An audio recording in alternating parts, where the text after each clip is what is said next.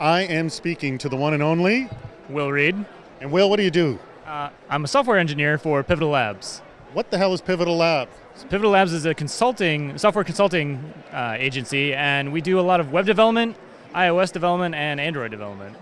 And why would I want to work for Pivotal Labs? Why wouldn't you want to work for Pivotal Labs? The reason I like working for Pivotal Labs is that it's a team environment, right? We do pair programming all the time.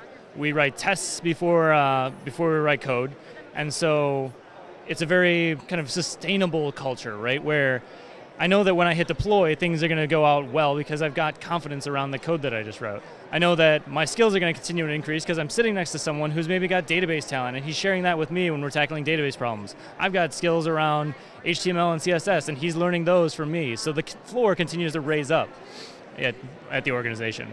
So actually, that's a really good point. So you've got essentially a very vibrant learning experience because of the way that you've set up your development platform through the pair programming. I mean, would you say that's your favorite part about your job? Oh yeah, I love teaching. If I wasn't writing software, I'd probably be in a school somewhere. But you're kind of getting the best of both worlds here, yes? You bet. I get the pay and all the glory.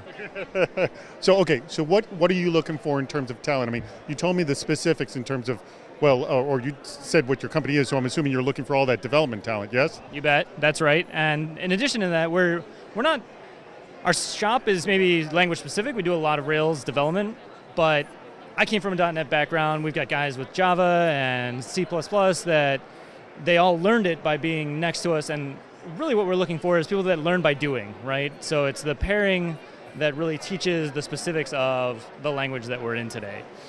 So let me ask you, if you had a situation where you needed to hire a certain talent with a certain language, would you bring them on even if they didn't have skill in that specific language, but had skills in other languages, and have you done that in the past?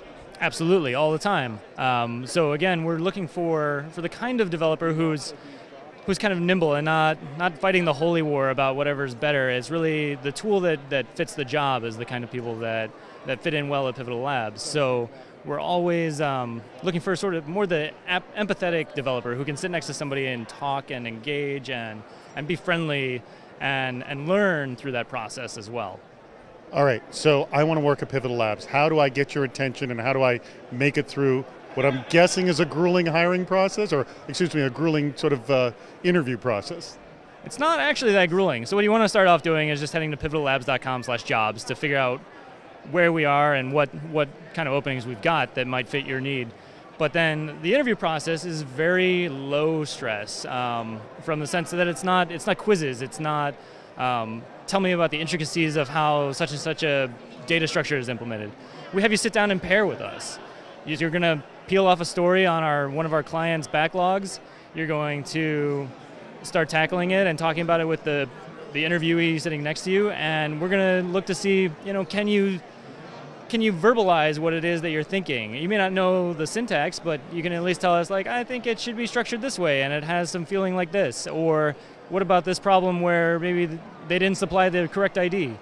And so through that conversation and through the day, we're gonna basically get a good feel for whether or not you can absorb some knowledge and contribute back. Excellent. Hey, thank you so much for your time. Thank you.